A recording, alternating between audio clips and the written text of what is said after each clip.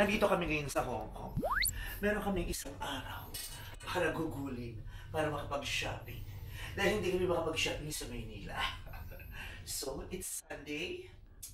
Bukas uwi din kami. Dumating kami rito ng Sunday na madaling araw. Kailangan may mabili kami kasi wala na akong masuot.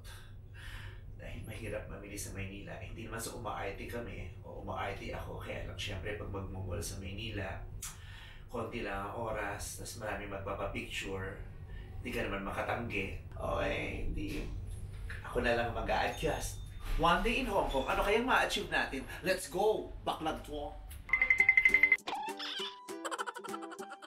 Hindi na ako masyado nagdala ng maraming bagahe kasi one day nga lang. Okay, mabilisan. Well, 40 ng tanghali, mabilisan. So pupunta tayo sa paborito kong kinakainan. Umaboy sa lamig. Malamig kasi. Ayan, luminaw ulit. Ay, parang love life ko. Dating malabo, tapos biglang luminaw. Pupunta tayo sa paborito natin kinakainan dito sa Hong Kong. Yeah! Delicious Kitchen. Pag tinignan mo siya, mukha siyang kutsu-kutsu karinderya, pero napakasarap talaga ng pork chop lang ng bola. Ang sarap-sarap. Pag kumain ka, naku, hindi mo lalantakan mo talaga, hindi kayo hinto. Tataba ka ng ganito. Ganyan yung leeg mo. Machinet, mama. Buti hindi ka na nag-trench coat. Wala ko kasi very light malamig. May trench coat naman din akong dala. Ang ganda pa man din ang outfit ko, nasira. Oh, kahit sana pala ganito na lang in-outfit ko. Pag nasilaw pa naman si Mother, ewan ko.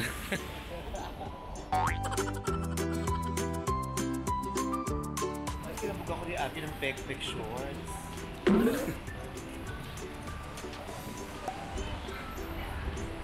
Pek-pek shorts.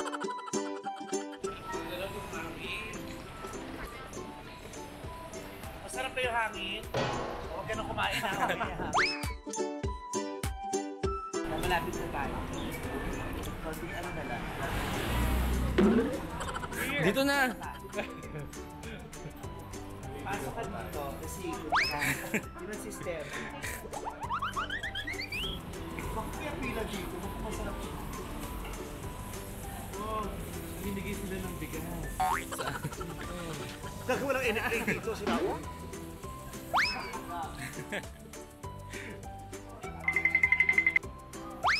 So there, delicious kitchen. So the Lord, the one, listen. Ay, may bakante maka.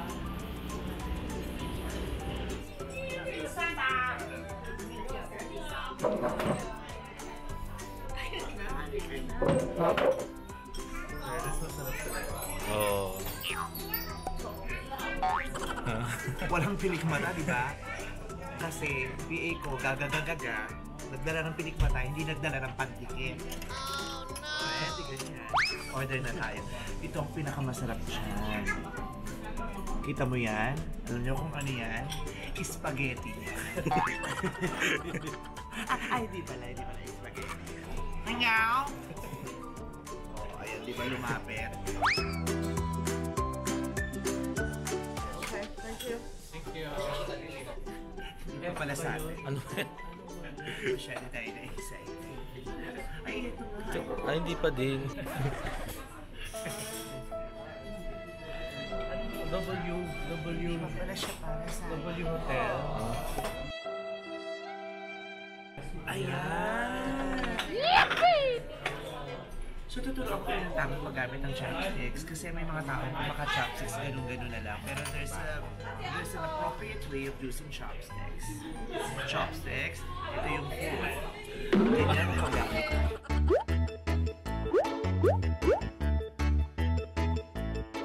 Gusto nyo mainit, pero bago yung isugo, malalabigin mo rin ako. Pero masarap. Ang lasa niya, parang manamis-namis, parang siyang hamunan. Alam mo yung hamunan? Explain mo, alam mo pala. Sweet chicken. Chicken. Dalhin ko kaya ito sa Pilipinas.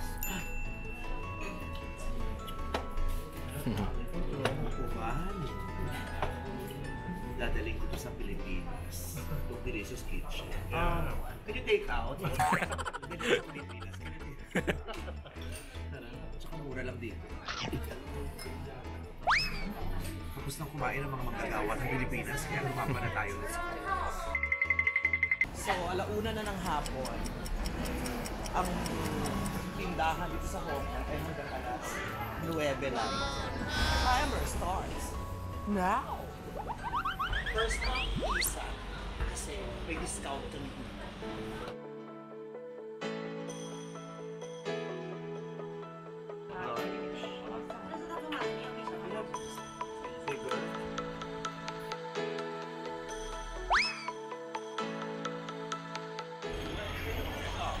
Mukhang 40 na wala pa kami nabibili, mama. Mukhang uuwi tayo ng Pilipinas na nga.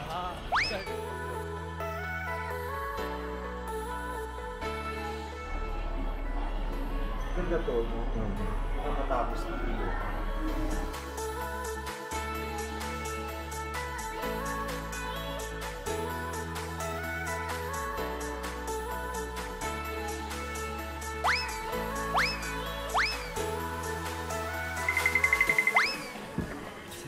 Size 40.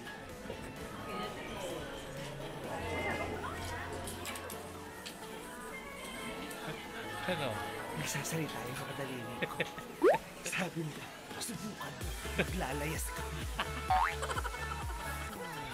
Burn ako si Ken. Paano mga bakla?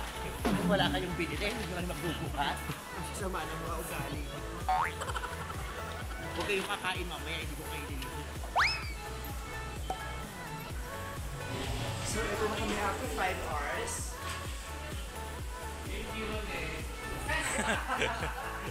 We still have alas 6 na ng gabi. Meron pa tayong 3 oras. Go! Dahil super walk ang mga bakla, Tommy again.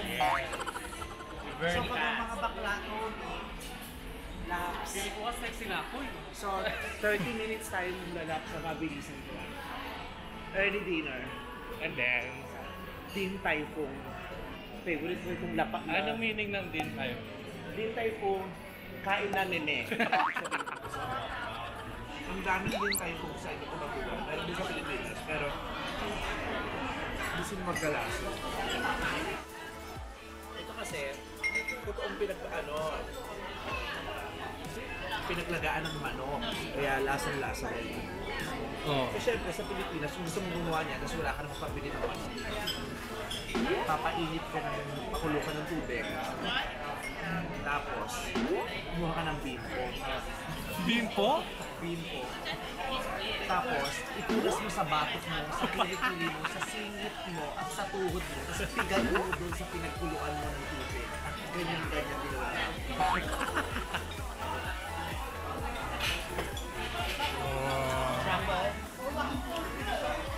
Wow! Meron siyang tubig sa loob, may katas siya na mainit. So yung iba sinusubo nila ng diretso. Kaya lang, may tendency mapasok. Kaya ang ginagawa ko, pinuputok ko siya. Yan, pinuputok ko siya.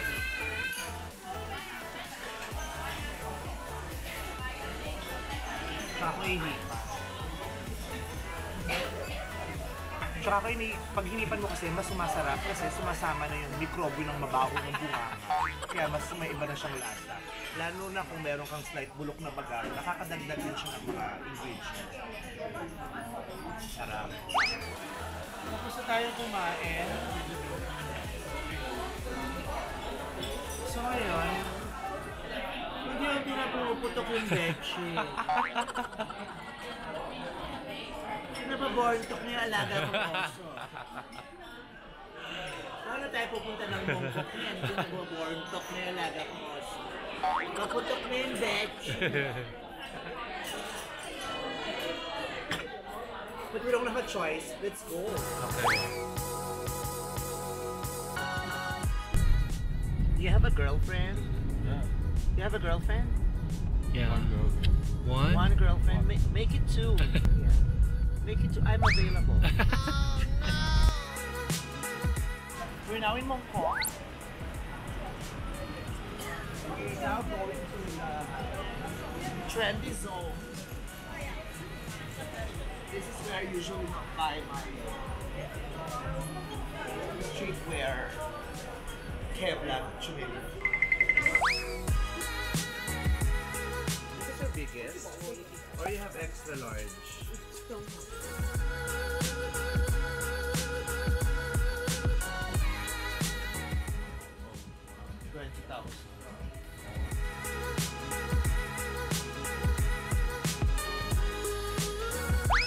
Highest. No, only Yes, highest, highest. Highest. Not too high, you know. Below. Some more low. These are only Take out, no more talking.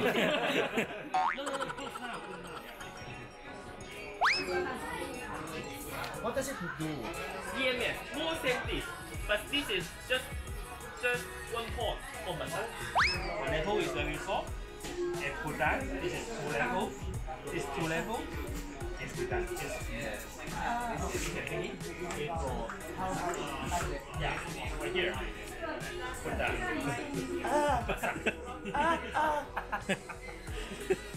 I do to you. Sorry. Oh my God, some more. I'm coming. It's okay. It's okay.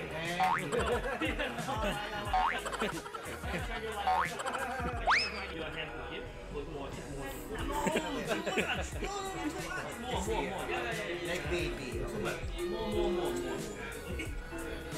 Okay. Weird. Okay. No.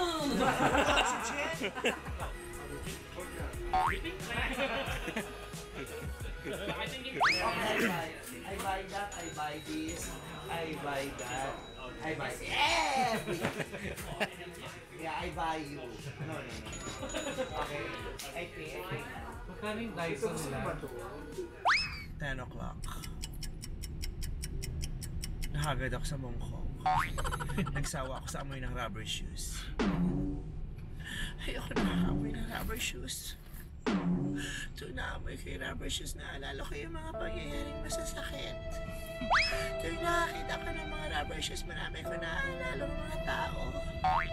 Mga taong nanakit sa akin. Oh no! Charot. Pauwi na kami hagad ng mga bakla. Kota naman, feeling ko. Okay. Ilang araw lang sa Hong Kong, 5 sapatos. 5 ang dalang sapatos. Paano? Hindi pa ba? Oh, diba? Okay. So at this point, it's 1 a.m. We're not sleepy yet, but we're tired. We decided to go out of the hotel and look for some street foods. Okay? Oh my God! Madaling araw na pala. Ano ako naka-shades? Ba't pwede mo mga outfit ako?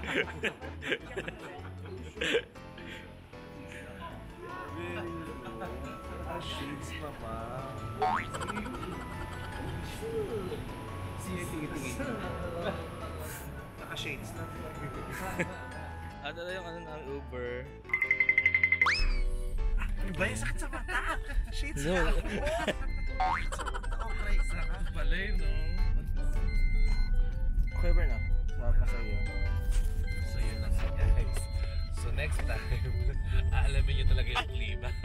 Wala ko nakuha buhok. Kasi yung buhok. Kasi yung joke ko sa likod, yung mga yung joke ko din sa baba. Tama na kaya. Doon tayo makita sa street foods. Bye. Gagaganto yung mga vlogger. Okay. Ay, yaka pa eh! Okay, see you later.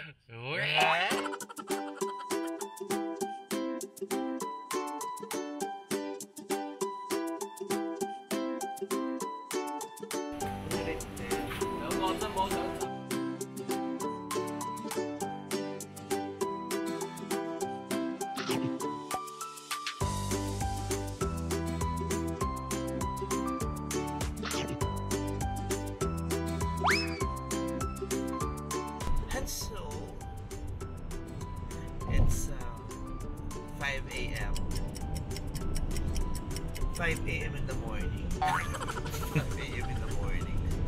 Pag sinabing 5 a.m. in the morning, sabihin ang aga-aga nun. Kasi a.m. na morning pa, super aga talaga. It's 5 a.m. in the morning ng madaling araw. And we're going to the airport because we're flying back to Manila. Tapos na ang aming overnight kembot dito sa Hong Kong. Nag-enjoy ako. Nag-enjoy ka ba?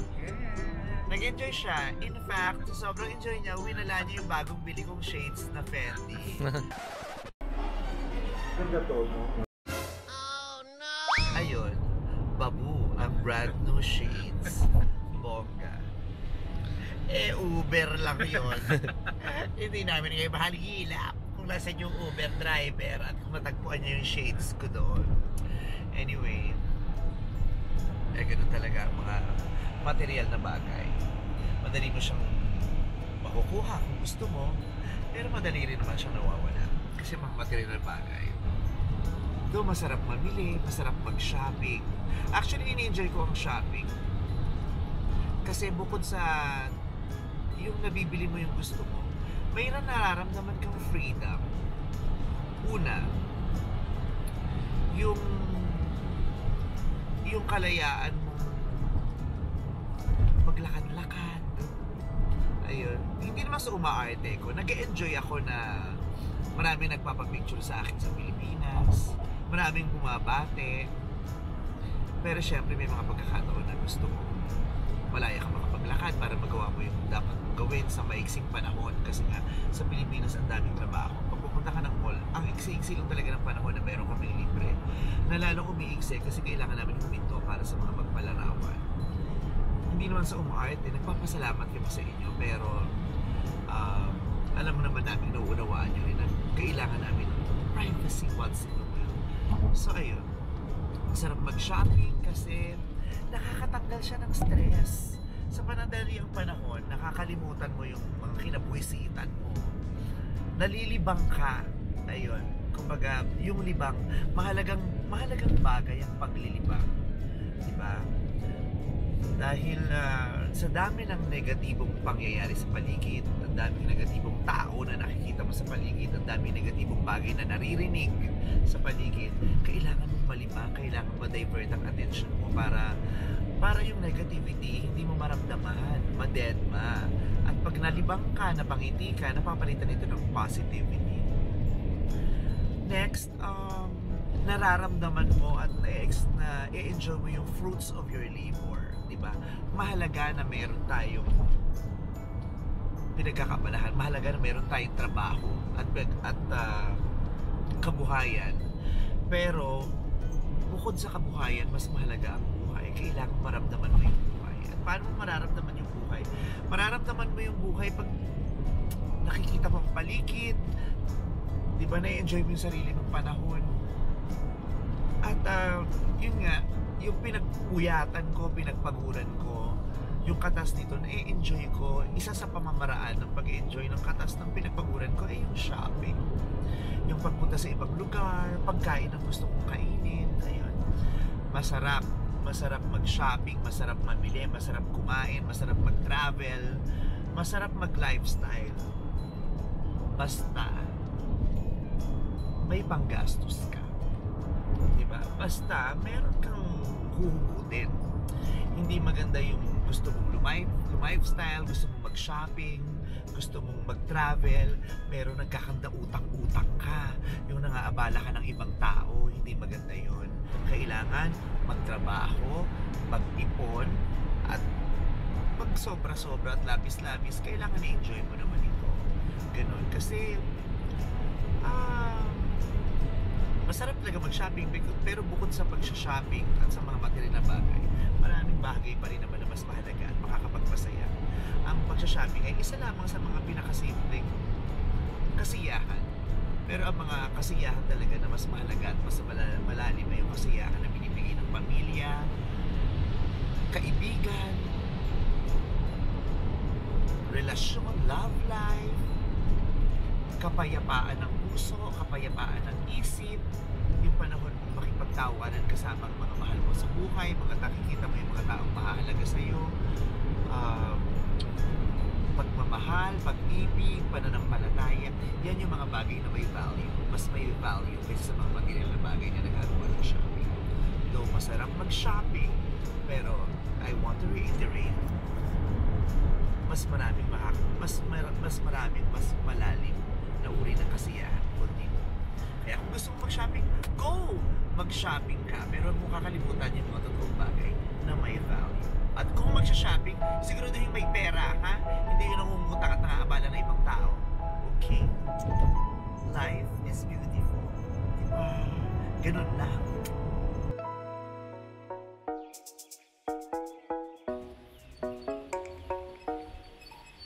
Narito na po tayo sa pandaigdig ng paliparan ng Hong Kong at tayo po'y pabalik na sa Maynila. Tapos na ang paghaharot, tapos na ang rampa, so balik na naman tayo sa realidad. Kailangan na namang maghanap buhay. Puspuso na naman ang pagtatrabaho at pagbabanat ng buto. Dahil ganoon talaga ang buhay. Okay. Trabaho. Rampa. Trabaho. Then rampa. Hindi pwedeng trabaho lang ng trabaho. Kailangan may rampa. Hindi naman pwedeng kailangan rampa ng rampa. Kailangan may trabaho. Kailangan kung gusto kong kumamba, magtrabaho. Magtrabaho para may pangkat. Ito na. Bye-bye.